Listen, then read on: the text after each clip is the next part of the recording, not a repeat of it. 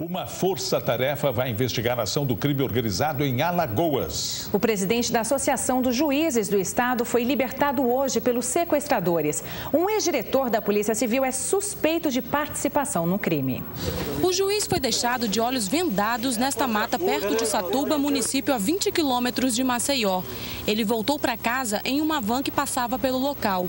A família pagou o resgate. Quando ele vinha falar em dinheiro, ele vinha com o revólver na minha cabeça.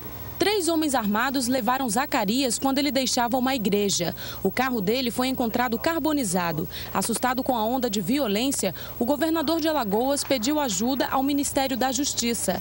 Mesmo abalado, o juiz acompanhou as buscas da polícia. Esta fazenda, onde foram encontradas peças de carros roubados, pode ter sido usada como cativeiro. A área foi arrendada pelo ex-diretor da Polícia Civil de Alagoas. Está arrendada ao delegado Robervaldo Davino, administrado pelo irmão dele. O delegado negou o envolvimento com crime organizado. 2 suspeitos de participar do bando foram presos, mas a polícia acredita que a quadrilha é muito maior. São 10 homens e 4 mulheres. Há envolvimento de policiais? Nós estamos checando. Doença rara faz um estudante do Agreste de Alagoas crescer 2 centímetros por ano. Ele é um dos homens mais altos do mundo e mesmo com dificuldades tenta levar uma vida normal. Com 22 anos e 2,23 metros de altura, José Cristóvão da Silva chama a atenção ao caminhar pela pequena Palmeira dos Índios, cidade de 70 mil habitantes. Todo mundo fica olhando para ele, abismado.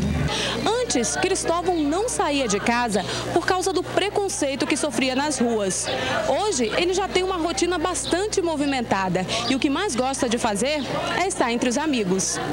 Além de frequentar a escola, faz natação e é estagiário na biblioteca municipal. A altura não é problema para a namorada Luana. Como é que funciona? Subir no banquinho. Cristóvão mora com a mãe adotiva. Em casa, o mais difícil é conseguir entrar no chuveiro. Em compensação, a cama foi feita sob medida. Cristóvão sofre de uma doença hormonal que provoca crescimento descontrolado e precisa de cuidados intensivos. O governo de Alagoas se comprometeu a pagar o tratamento que custa R$15 mil por mês. O estudante já conseguiu a primeira dose da vacina e está animado. Estou muito feliz, só sabe a felicidade eu que estou, porque o tempo que demorou, estava até um pouco ansioso. Raquel Amorim, de Palmeira dos Índios, para o Jornal do SBT. A prática sem controle de esportes radicais fez uma vítima em um dos principais pontos turísticos do Nordeste. Uma estudante morreu na Praia do Francês, em Alagoas, depois de cair da tirolesa, um cabo aéreo usado pelos aventureiros para deslizar de um ponto a outro. O que era diversão terminou em tragédia. A universitária Carla Almeida, de 21 anos, caiu de uma altura equivalente a um prédio de 5 andares após o equipamento de segurança da tirolesa se desprender. O mau estado de conservação pode ter provocado o acidente. É um mosquetão que não tem trava, você pode observar aqui, que ele abriu um pouquinho, se ela girou, ela girando, ó, ele abre facilmente. Ó. O dono da tirolesa afirma que seguia todas as normas de segurança. Isso, na realidade, é uma fatalidade. A gente toma todos os cuidados. Por conta da altura e da distância, a técnica da tirolesa deve obedecer algumas regras. Mas no Brasil não existe nenhuma legislação que regule a prática de esportes radicais. Os praticantes seguem normas de segurança de trabalho, as mesmas para os trabalhadores da construção civil. O dono da tirolesa foi preso. A revolta dos taxistas em Maceió.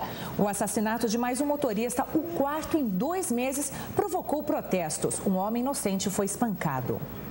Tristeza e revolta no enterro do taxista Valmir Pereira. O que o senhor espera nesse momento? Justiça.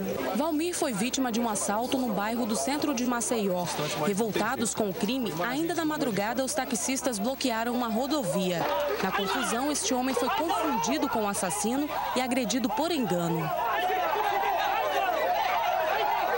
Durante o dia, as principais ruas do centro da cidade foram fechadas, provocando um grande congestionamento.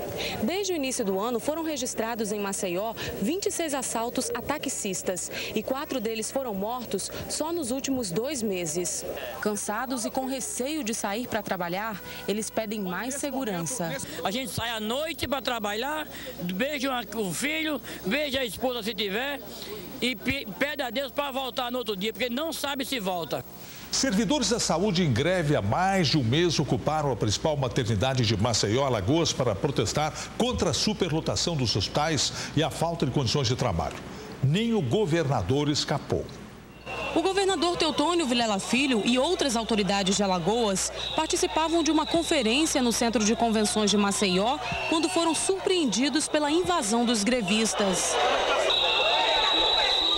Bastante irritado, Teotônio Vilela prometeu negociar com os manifestantes antes da chegada do ministro da Saúde, José Gomes Temporão.